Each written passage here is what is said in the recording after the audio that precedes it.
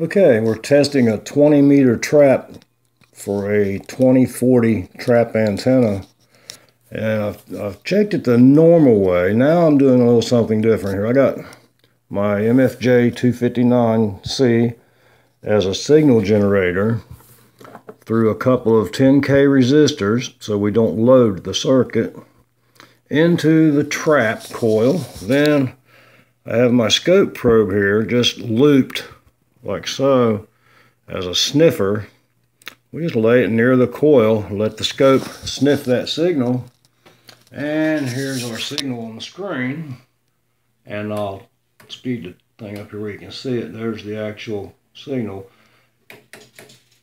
But I like to look at the envelope when tuning rather than the actual wave, because it's a lot easier to tell what you're doing. So I'll tune the frequency of the MFJ here, and we'll watch the response on the scope. There we go. And we'll peak it back up right there. Now we'll look at the frequency on the MFJ, and we're just about perfect for a 20-meter trap. You want to be just below the bottom of the band. 13.9 would be better, but I'll settle for this. For a coaxial trap, it's not too bad.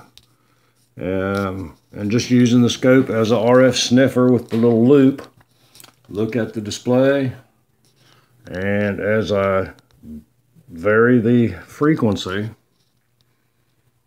you can see the response on the scope. Now let's speed the trace up where we can actually see the waveform here. As I vary the frequency, you'll see the frequency vary on the scope, and as well as the amplitude. So we just kind of peak him like so, and boom. Just to verify the trap, I had already tested it, and I'll post that video where I tested the trap just using a loop.